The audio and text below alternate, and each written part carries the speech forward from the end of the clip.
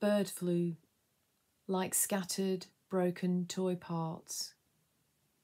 Head and beak, retracted claw, severed wing, chipped fragments of jaw, shimmying its parts down to the wet sands. Body matter sticking up. Their only antennae to pick up signals from those still breathing, those still screeching, balancing on rocks in varying states of giddiness, until their glorious notes are just singing sadness.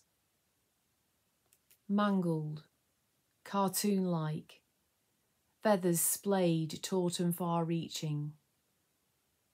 Last call for help. No more flying, no more breathing, no more soaring through hysterical skies.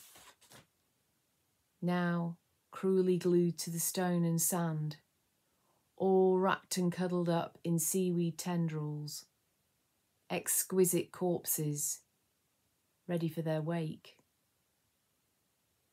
While shadows of gulls pass over to pay their respects, the moon prepares the tide to lift these fallen creatures and carry them away slowly in their own skeletal caskets.